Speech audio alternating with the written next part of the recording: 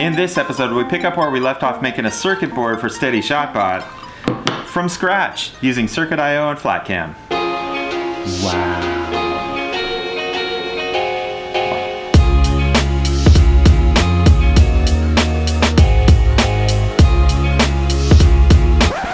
Hey guys, let's talk about electronics. Last week we talked about Steady ShotBot and we looked inside here and we saw all the electronic components that make it happen, make it work. Got a screen, got the processor, got battery, some drive systems and all that good stuff, right?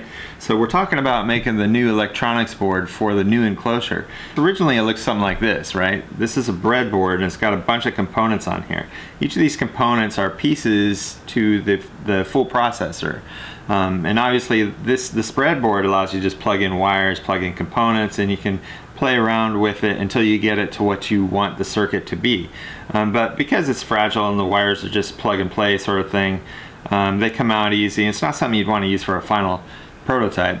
But it is something you can test and play around with your components. Once I've got a working circuit and it does what I expect it to do, then I take it over to the computer and use a software development tool for designing the circuit. So there's several open source circuit design software applications. I think DigiKey makes one. DigiKey also sells the components, so you can design a circuit and order the components all through their interface.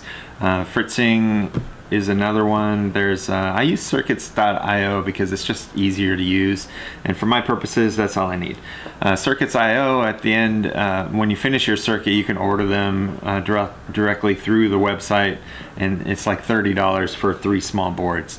And it takes about 10 days though, and $10 a board is a little pricey. So generally, if I'm doing a quick prototype and I want it in 45 minutes, I'll just mill it out on the Nomad. And today we're going to walk through that process so I can show you what it looks like to design the circuit online, and then how to get those Gerber files. Gerber files, just the computer representation of the manufacturing codes to create what you've designed. And then we'll manipulate some of those files and create the tool paths that we need to tell the Nomad to do what it needs to do to etch the board, right? So it's really cool, saves some money, and you can do it in about 30 minutes. And we'll walk through that process. So come on.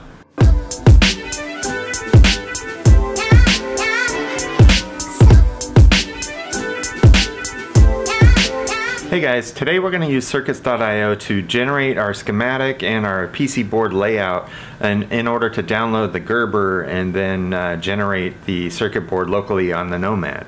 But first, circuits.io is really easy to use. All you have to do is pull in the components that you want to use, you add them to your schematic, you connect the wires necessary, you flip over into PCB mode, and then you can run the traces how you see fit. It's got some dynamic reference points which kind of help you out during that process, and you change the thickness of the lines that you're drawing on the circuit boards. In addition to that, you can identify the specific pads and footprints of each of the components. You can drill additional holes, and you can shape the circuit board however you see fit. It's very flexible, it's easy to use. We're going to run through that process for the Steady ShotBot circuit board and see if we can't finish that up quick.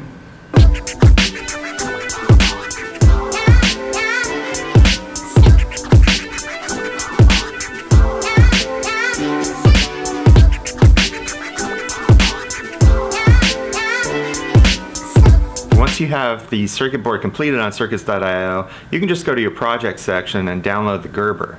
The Gerber is really a zip file that includes all of the files necessary to manufacture your circuit board, including Exelon files to drill the holes, silkscreen layers, as well as the traces and the solder mask and things like that.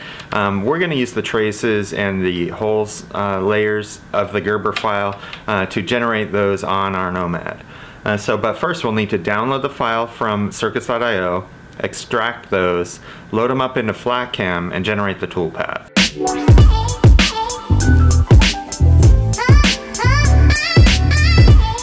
So now that we have the toolpaths generated from FlatCam, we can take those over to the Nomad and actually run them on our circuit board. It's important to note that there are 3 steps. We're going to be drilling the holes, we're going to be carving out the traces, and then we're going to be cutting out the circuit board.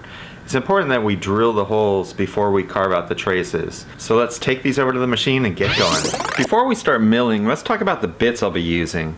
So for carving out the circuit board, the traces, we're using a .015 2-flute stub nose Alton coated flat end mill from Kodiak Cutting Tools. For drilling the holes, I've got a .036 end mill. I recommend going to Drill Bits Unlimited. You can get these nice sets of micro drill bits that are made for CNC. A set of 100 maybe cost you $80. You'll have every size you ever need. These are made for circuit boards and whatnot.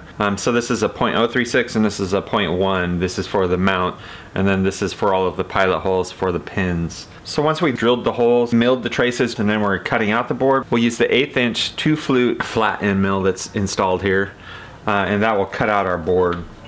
Aside from that, I think we're good to go. We're gonna put some copper down on this wasteboard and start milling.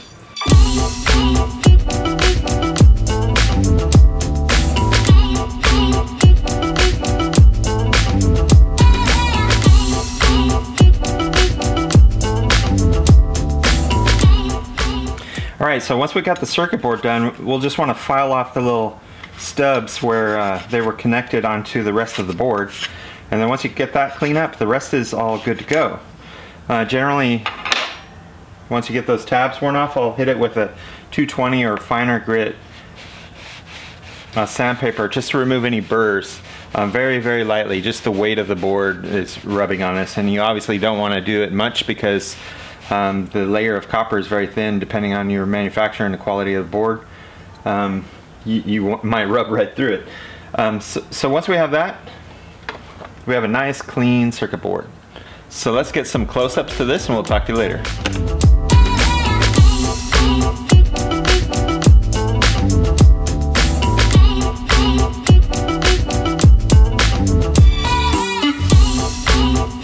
So for now, we're going to finish with this. With the Nomad 883 and the right software, you can make some great circuit boards right at home.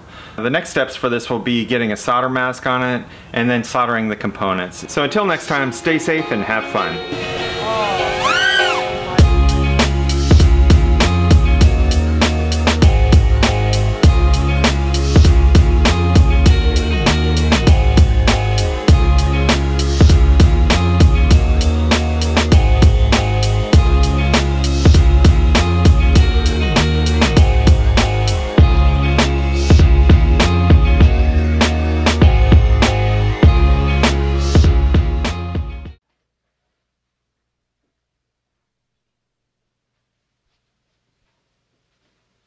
You're still here?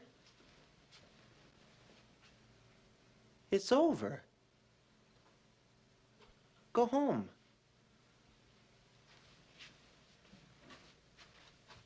Go.